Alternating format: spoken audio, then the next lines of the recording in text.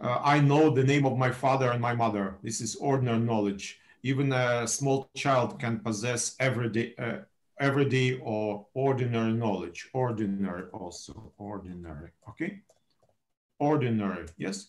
This is normal, common knowledge or common sense.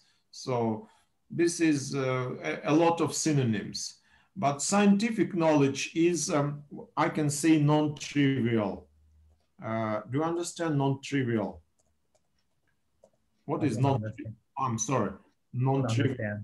I'm sorry, non-trivial, trivial, non-trivial.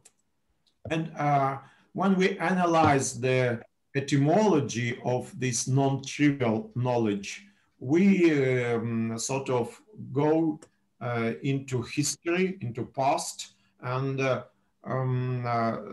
to the history of European universities, where there were so-called 7 liberal arts. 7 liberal arts. And they were divided into 3 and 4, into 2 groups, 3 arts and 4 arts. And the 3 arts were called trivium. In Latin, it's 3 ways. 3 ways. It's, so 3 subjects or 3 ways, and these were grammar or grammatics, grammar, rhetorics,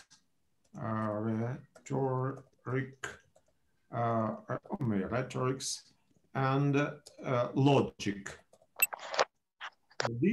Excuse me, hello. Sorry to interrupt. Actually, you are just typing into the private chat box. You need to. I'm seeing. Yeah, so that's why people are not able to see it. I'm copying. I am copied it. Yes, please do it, because it is always because I'm absent-minded a little bit, so I'm always making the same mistake. It's okay. So now I will. Yeah, that's why people are not getting to see that. Yes. Okay. So if we see that's ordinary knowledge and scientific knowledge, we can say it's non-trivial knowledge, and non-trivial knowledge leads us to this trivium, which is 3 ways in Latin, and in the medieval universities, the trivium comprised grammar, rhetorics, and logic. So these were, and from this comes this word trivial. Also in Russian, we say trivialny, which I think it's in every language, maybe in Hindi also, but I'm not sure. Trivial. It's English, yes? Trivial. You understand? So 3 ways. And there were also 4 ways, which is called quadrivium. Quadrivium. Quadrivium is 4 ways. So 4 ways, there were arithmetic. Now I'm writing to all. Arithmetic, geometry,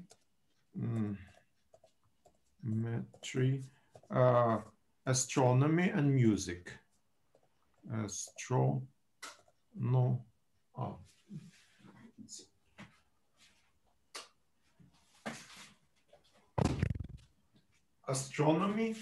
and music. Astronomy and music. So this is quadrivium. So all in all, there are 7. And when you finished all these 7 liberal arts, you got a degree, Master of Arts. Master of Arts. It still exists somehow. So in the abbreviation MA, well, like PhD or MA. Have you seen this abbreviation MA, Master of Arts?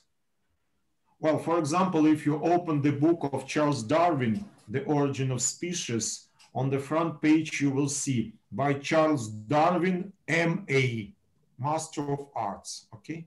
So Charles Darwin was not doctor.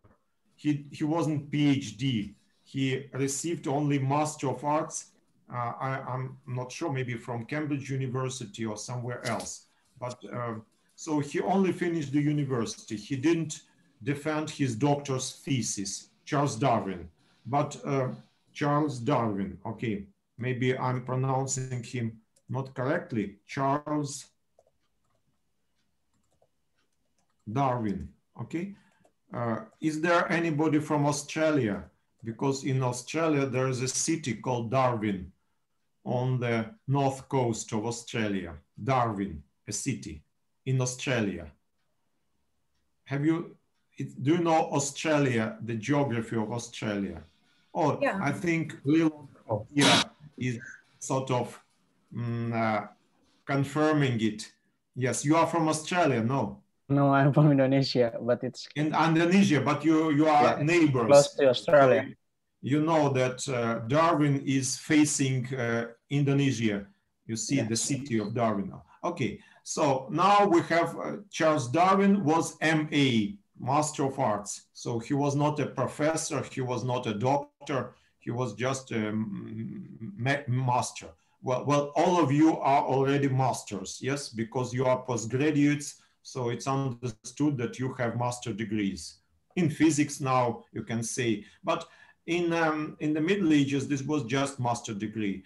And that's from this master degree comes this trivium. Trivium that was the indispensable for you to study. But now we say that the one feature of scientific knowledge is that it is not non-trivial. Well, for example, the 32nd theorem of Euclid's,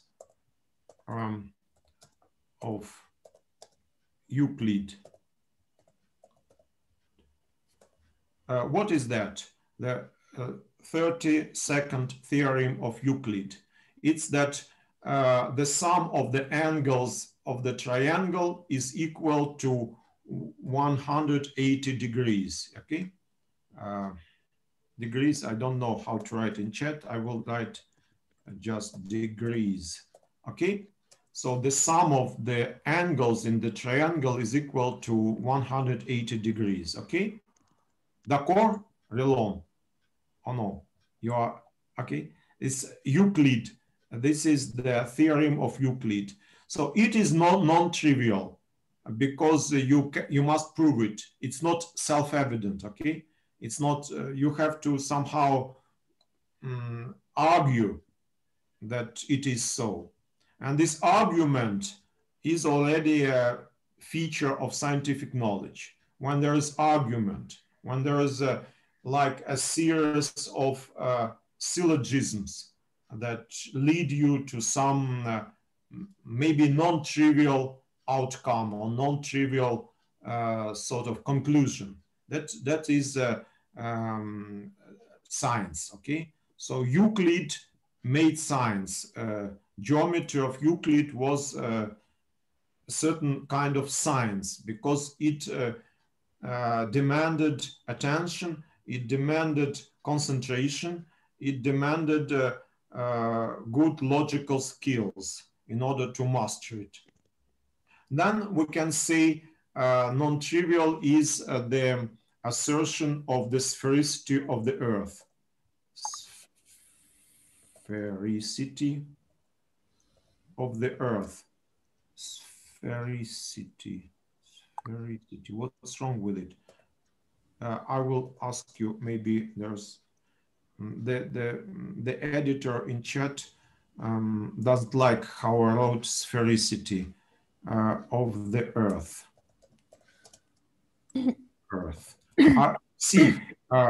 Please see how did I write it? Sphericity. Have you anything against it? Sphericity. You understand sphericity? Yeah, this is kind of a sphere, 360 degrees. Yes, sphericity is the Earth. It has the form of a sphere. That's why I call it sphericity, but maybe yes, it's this is the shape of a the shape, sphere. yes, a spherical shape. Okay, I think the ideal will be spherical shape of the Earth. Then it will be all correct. This is non-trivial because many ancient civilization, including even Indian civilization, held that the Earth is not spherical. Okay.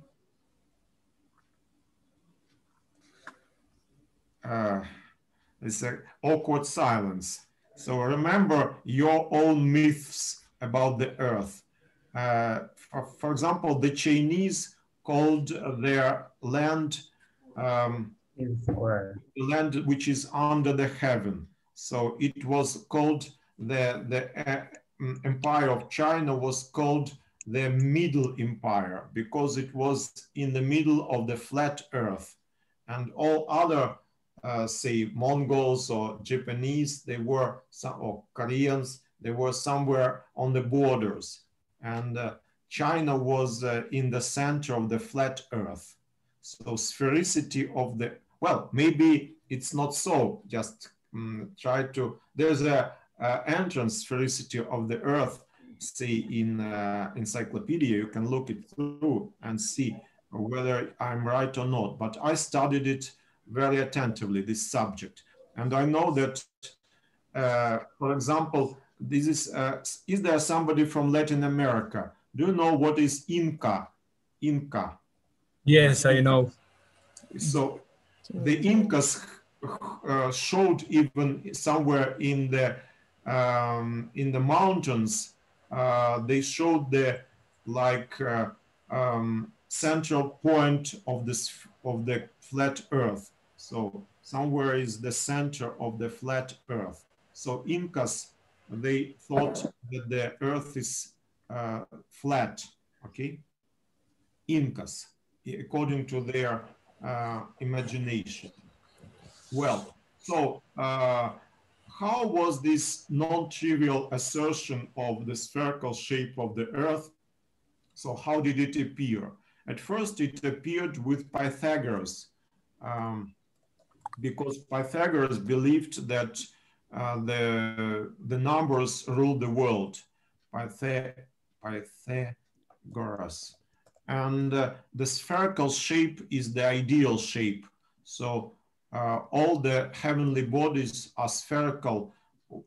Earth he considered to be one of the heavenly bodies, and according to Pythagoreans, 10 bodies, heavenly bodies, rotate around the central fire. This is a Pythagorean model.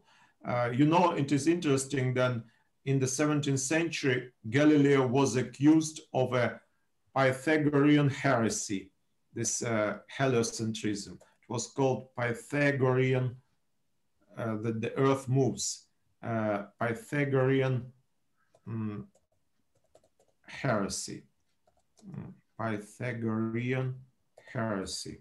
You just can dial, Google it, and you will see that such term does exist, Pythagorean heresy. Or maybe heresy well, I think it's more or less correct. Sometimes heresy is written heresy in such way because this word is borrowed from Latin and then from the Greek. But I think now it's written like heresy, like I have written it. So Pythagoreans were, when they taught that the Earth is spherical and that it moves, it was considered to be very, very non-trivial and maybe eccentric assertion. You understand? Eccentric.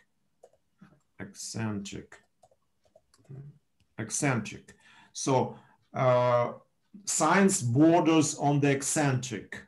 So scientists are themselves somehow eccentric persons. When Archimedes was, you know, before he was killed, he was just painting some spheres on the earth. And when the Roman warrior came to him and wanted to kill him, Archimedes didn't think about his own life, but he said, "Noli tangere circulus meus," in Latin, which means don't touch my circles. So he was eccentric, I'll say, Archimedes. And he was also, he found a very non-trivial law, the law of Archimedes, okay? So this is how we can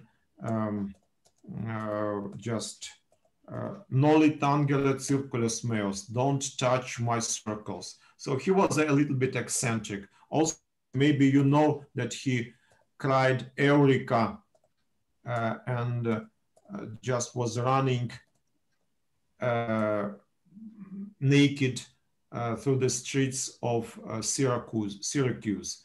Why? Because he understood, maybe Eureka, now it is written is like that, Eureka, okay? So it is just a form of a Greek verb evrisko, which is to find. So Eureka means from Greek, I have found, I have found. So with this cry, he ran naked through the streets of the ancient Sicilian city. I think they were Syracuse, but maybe other city. So he was eccentric, and eccentric, non-trivial, and systematic also, because Euclid is a system. So systematic, non-trivial, and eccentric.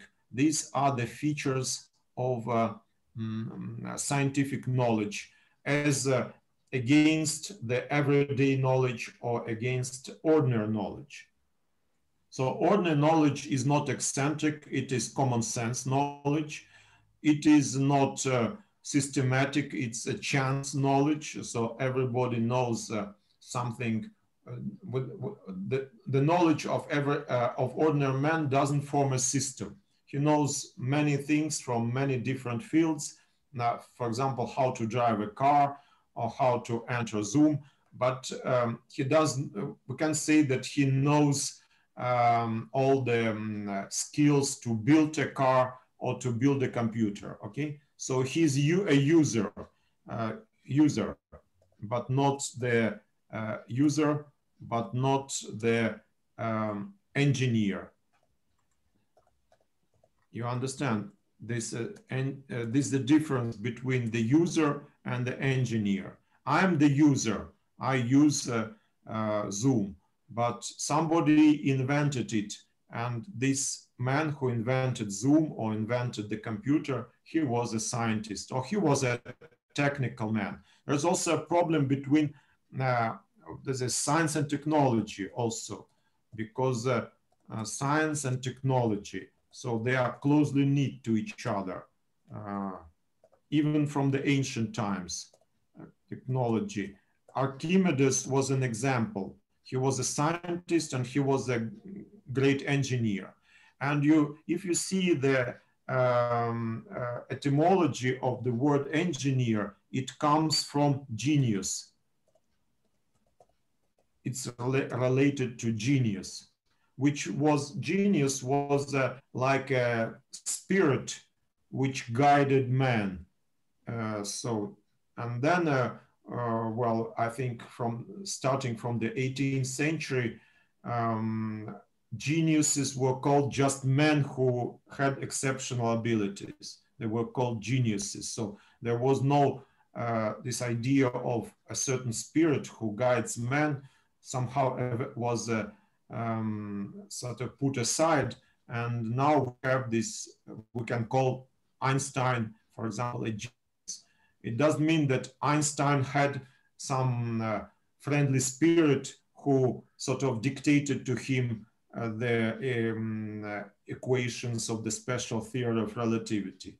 We now think that Einstein invented them himself, using his exceptional brain and exceptional abilities. So most people do not believe now in spirits, but of course, in ancient time, it was quite the other way around. So people attributed all their good thoughts to some influence of geniuses. Or if there are some people from Arab countries listening to me, these are called jinn, or spirit, yes, jinn, who can serve you, huh?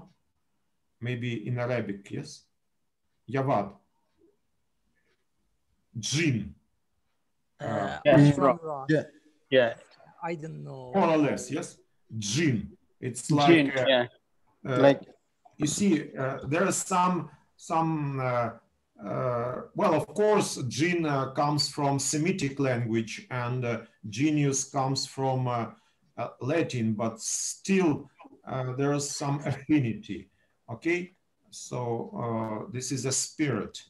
Okay, so engineer, and genius. So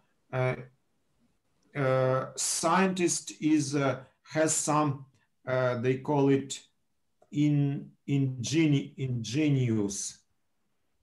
It's a ingenuity,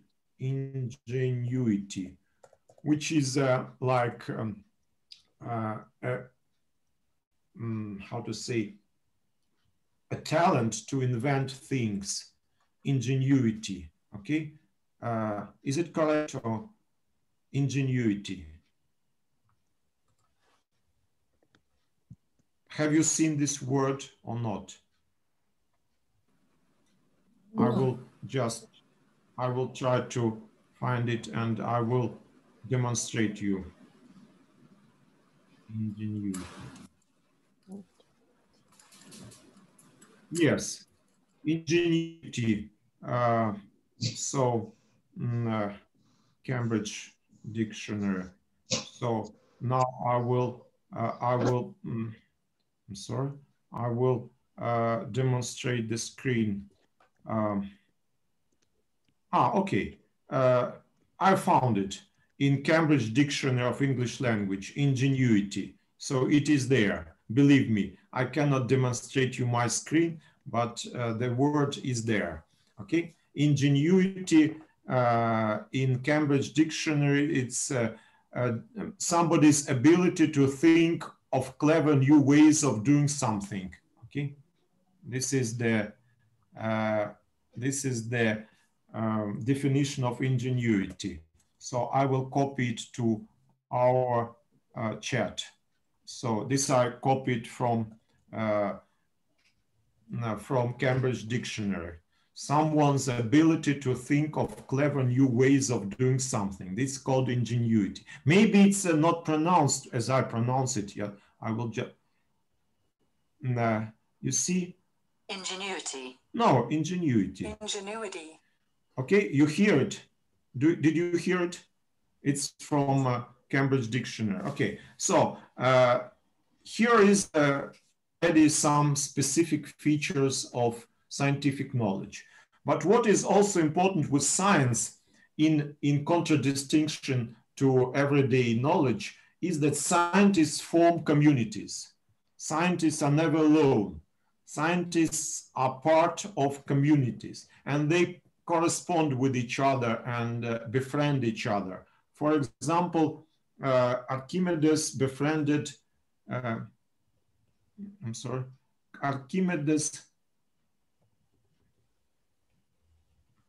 Archimedes befriended Eratosthenes.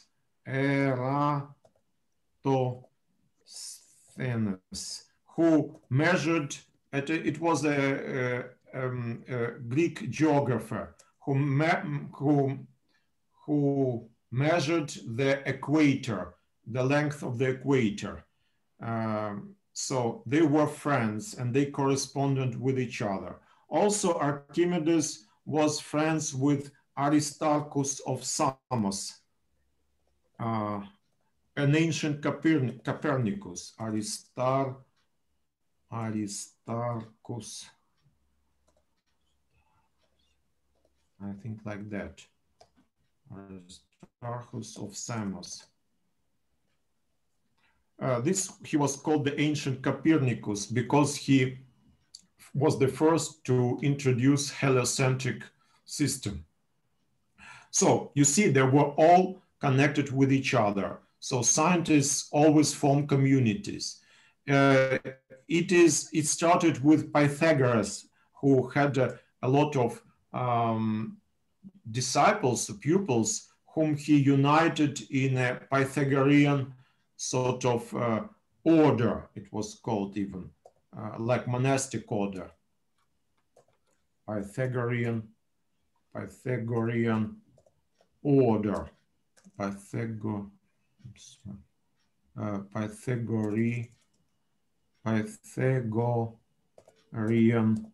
order or community order. You know, order like monastic order. So, or knightly order, order of knights. Yes, or it's not common in India. Order, like you understand, it's people who are committed to something and have even pronounced some vows. No, how do you, maybe in India you have secret societies of kshatri who plan some reconstruction. Well, for example, Indian National Congress, it was people who were somehow united to liberate India from the British. Yeah. Yes. For example, Nehru, Jawaharlal Nehru, he was called Pandit Nehru. Yes. Yes. No. Yes, and there was Mahatma Gandhi. He was called Mahatma. Freedom Not fighter. his name. Yes, Pandit and Mahatma, they're all like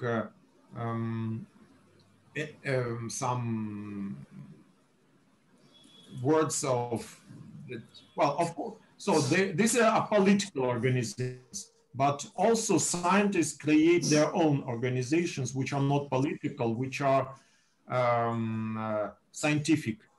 And so this is also a peculiar feature of scientific knowledge, that scientists never work alone.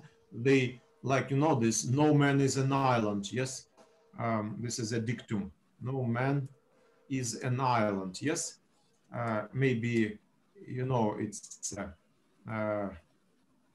yes, no man is an island. All are knit together. Okay, so especially for scientists, this is true.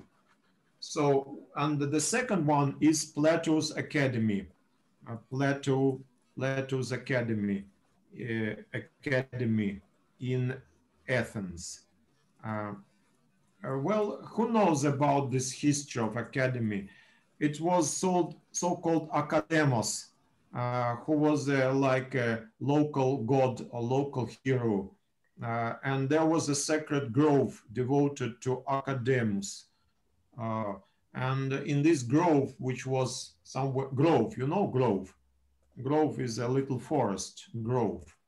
So there was a sacred grove, a grove devoted to this Academus, who was like Heracles, like a hero.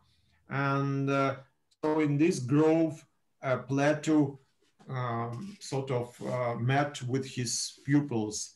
And Plato was himself a disciple of Socrates. So here started this Plato's also institution, which was called Academy, and not academy, academic, is just a very popular word.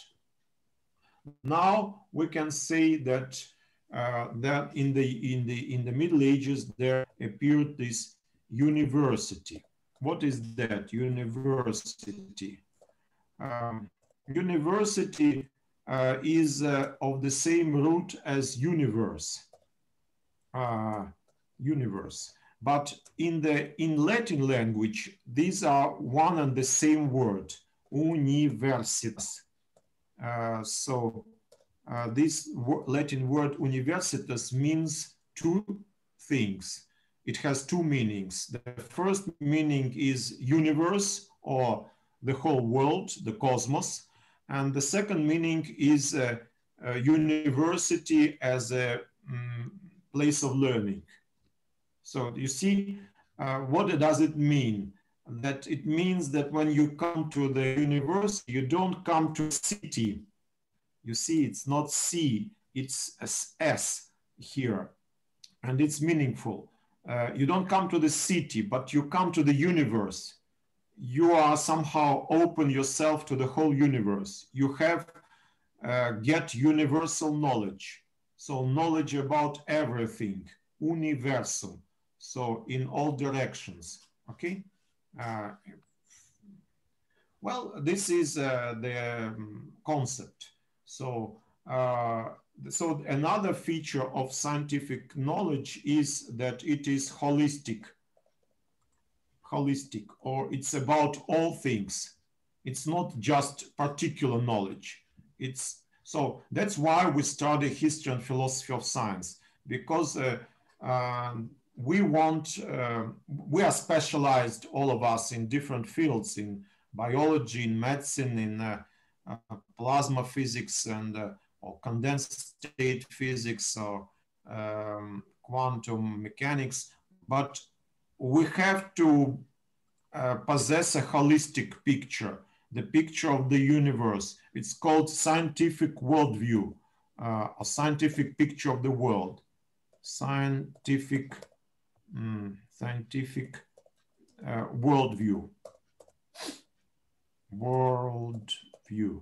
This maybe you heard about that. Scientific worldview. So you have to react to political events as a scientist, not as a common man, not as an ordinary person. Okay. Well, I'm not sure it's part of the ideology, but still it's somewhere like a tacit knowledge, or you see, it's like commonly held opinion in all the universities that scientists are possess scientific worldview, scientific picture of the world. So this is that distinguishes scientists from everyday man or common man. Now, some examples. Descartes.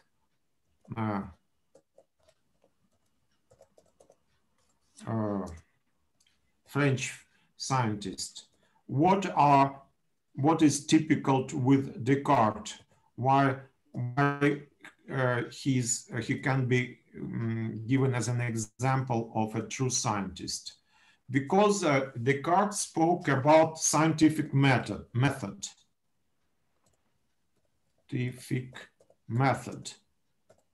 which is also this method, the existence of method.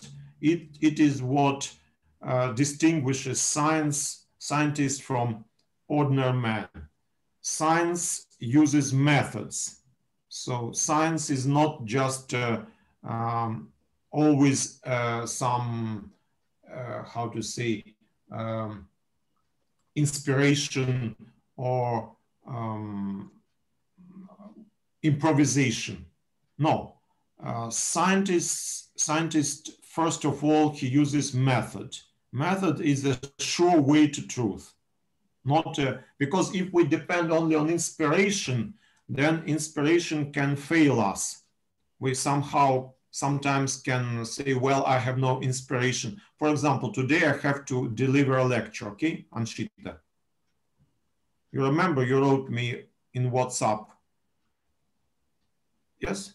So if I would say, no, Anshita, I have no inspiration today.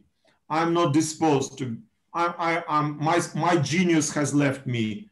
I'm not inspired enough. So I will skip the lecture. This is not good because we have educational method also. Education should be systematic. You cannot just skip lectures. You say what you want, use your experience, use your former knowledge. It's not, well, if there is some inspiration, it's okay. But if there is no inspiration, just a headache, you still proceed with a headache, okay? It's a normal, it's Indian way of life, okay? You understand? Yeah. Well, this is Indian. This is, I think, what we call just stoic way of life, huh? Okay? Stoic, you know, stoic. This is when you feel not very well, maybe you have a headache, but you still, you know that it's your obligation. You have to deliver a lecture, so you do what you can. This is educational method, but there's also scientific method. When you are not inspired, when improvisation, but just step by step, you reach the certain goal. Yes, some experiments are very dull or seem to be dull, okay? A lot of work with a microscope. I don't know what exactly devices do you use, but still, laboratory is sometimes a dull place, okay? Where you feel tired, you feel maybe irritated, but there is method, and you follow method. This is Descartes, thanks to him. He was, of course, a genius. He was inspired, but he says, well, we shouldn't just stress too much, pay or make much stress upon inspiration. Better find a sure method, sure way to truth. Okay, sure, and he's called it clear way to truth. Okay, clear, without any obscurity. Because in inspiration, there is also some obscurity. This genius comes and he leaves, and you never know when he will come again to inspire you, okay? But method is always with you. Textbook is always with you. Your scientific advisor is always with you, okay? Your lecturer is always with you. So, of course, it's maybe not so romantic, but still it is indispensable for science. Well, if we take another personality, just the opposite of Descartes, it's Pascal, who was Pascal, 1623, 1662. Well, Pascal was quite the opposite figure. Why the address link changes? Well, I don't know. Well, I sent you the link to all of you. So if you didn't get the information, please just follow the group in ВКонтакте or follow the group in WhatsApp, because we have a WhatsApp group also, History and Philosophy of Science. If you have WhatsApp, Mehdi, yes, WhatsApp group link. Yes, very good, thank you. Because the more links you have, the more groups. This is also scientific community, you see. Not only for philosophy of science, you can discuss other things in that group. Today in the morning, I found out that you discussed some other topic there. So I received a lot of messages, but I'm not. I'm not irritated by that, because I know that you need to exchange your information. It's I have to suffer it, yes, like stoically. Okay, so it's nothing personal here. I understand you are young people and you have a lot of subjects and you have to discuss sometimes things in your groups. So please use this WhatsApp group and you will find the today's link for the lecture. I'm not sure if it corresponds with the link that I sent to you. Maybe, well, always be in touch with each other. It will help you even to get more close friendships. And you see, I started with that scientists always interact with each other. Scientist is not a loner, is not an introvert, is not like a god Shiva, you know, Shiva, who lived in the mountain. Shiva. Kailas, yes? A great mountain, Shiva, you know? You don't know Shiva, Anshita.